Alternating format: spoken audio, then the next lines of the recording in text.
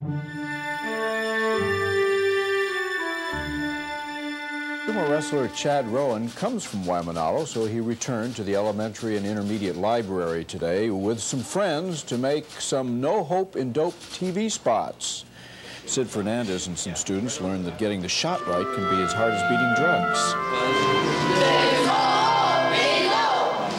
Then it was time for Jesse Kuhaulua and friends. There is no hope in dope.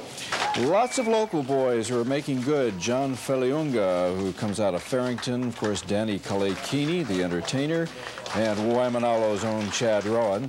Jesse said he hadn't been in Waimanalo since 1963. At that time, we used to carry guns. Now they still carry guns. But the main message was, drugs are dumb. You know, kids still talking about each other's heads. But as I said, there's no hope in dope.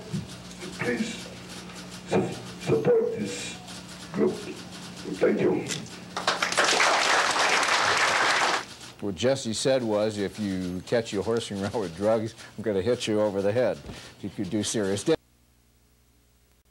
Aloha, I'm Konishki. Being a positive role model is very important.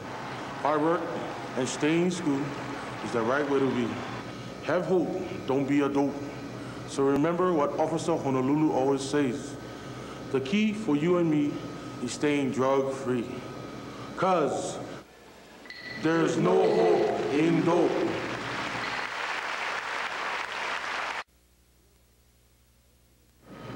Aloha, I'm your cousin Akebono, Chad Rowan. So remember what Officer Honolulu always says. The key for you and me is staying drug-free. 'Cause there's no hope in dope.